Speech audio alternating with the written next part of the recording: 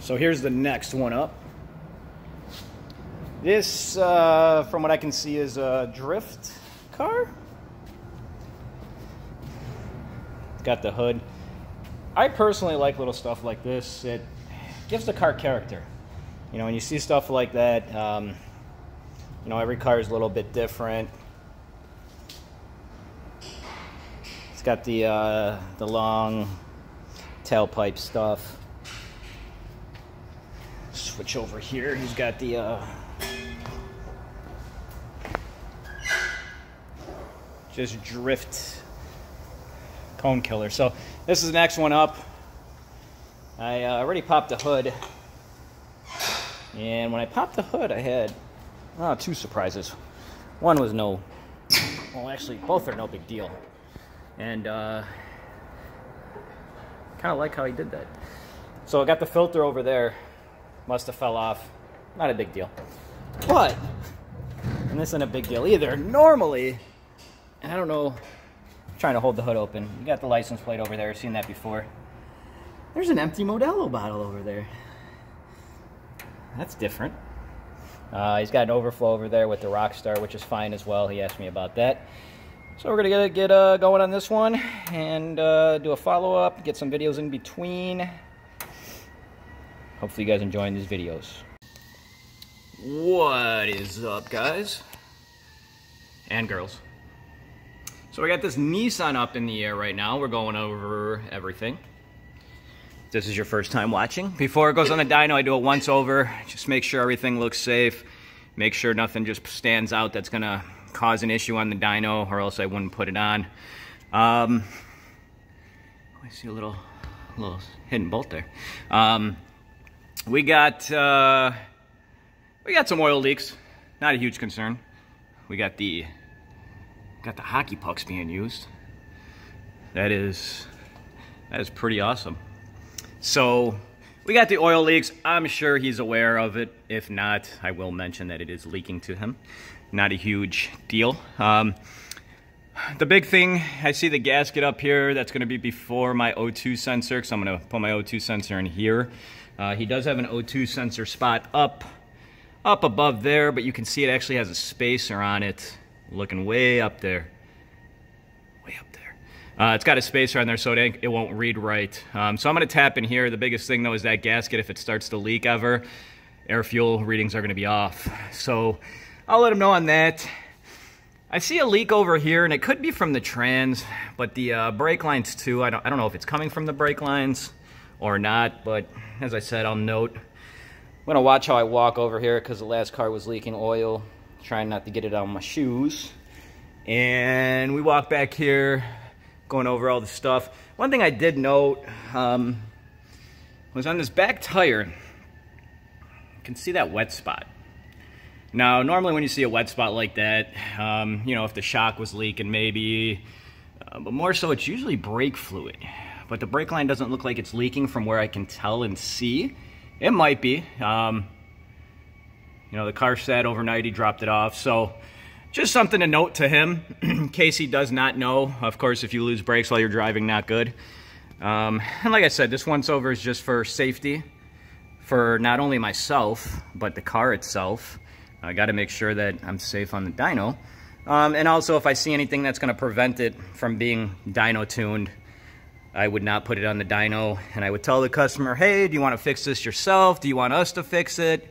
We're probably going to have some issues that's going to prevent me from tuning it fully. So this is basically what I'm doing. The oil leaks, you know, we see it a lot. Is what it is. Looks like maybe some power steering fluid. That's about it. I'm going to lower it down. I got to put my straps in. Straps on over the control arm, strap-ons. And yeah, so we'll go from there. Get cracking on this one. This one is on megasquirt.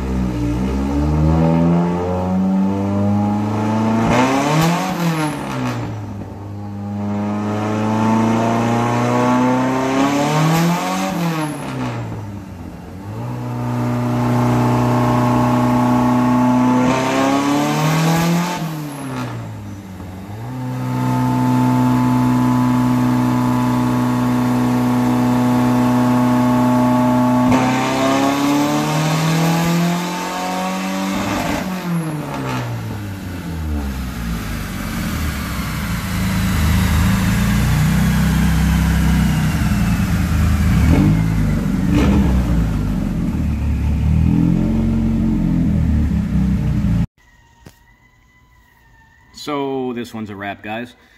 258 horsepower. His goal was 260. I would have liked to get 2 extra horsepower. It is what it is. You can see in the video, this one's smoking too. What you can't see in the video though is the logs. So after about I think it was 4,000 or 4,500 RPMs, boost would just taper off. You know, stuff like that is either going to be boost leak. He has an internal wastegate. The internal wastegate may not be holding shut.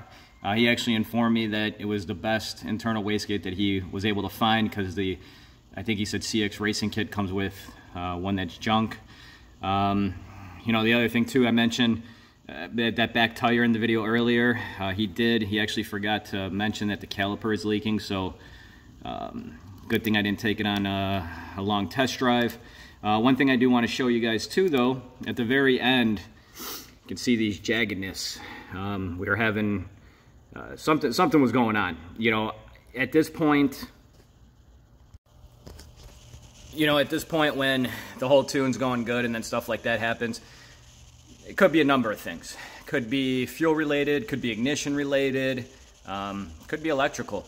You know, biggest thing, well, the other thing that I noted was it started more so happening after the car got below 1/4 of a tank. So maybe something's going on at the fuel pump, maybe something's heat soaking. I recommended him just to upgrade the spark plug wires. He said the cap and rotor and the spark plug wires are not that old, but those spark plug wires, they're not the greatest from what I have seen over time. All in all, this one's a wrap. I think that's about it. I don't think I have any other notes. We would be able to make more power. Like I said, he needs to look into why the boost is tapering off. After about 4,000 RPMs, we definitely have more room to grow. 258 horsepower. If he fixes the boost issue, I believe we should be easily at probably close to 280, 300 horsepower. So we'll see. Hopefully he can have some fun in this, get this thing sideways. He drifts, so on to the next one. And as I always say, you guys got questions, comments, hit us up. I'll do my best to try to find some time to help. Best bet to get in contact with me is Facebook message or email. If you're looking to do any kind of build or tuning, you got questions, let us know. We'll get back to you. Go from there. Take care, guys.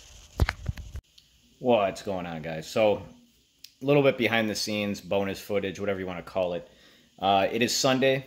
The customer, with his schedule and how it worked, it was best for him to pick up the car today, so I met him at the shop. He informed me earlier on, a couple of days ago, that the brake caliper was in fact leaking. So I wasn't able to test drive the car on the street. So when he picked it up, you know, basically I said, hey, why don't you go take it for a test drive? You let me know how it feels, and I'll follow you. I'll get some footage of you sliding in the car too. He informed me he hasn't actually slid in this car in about 2 years. I don't know if it's been down for 2 years, but at the end of the day, what keeps me going, what keeps me pushing, and you know, the reward is seeing the customers enjoy the car. That's what does it for me. So very happy to be able to help him out, tune the car, and get it set up for him. So hopefully you guys enjoy this little bonus footage.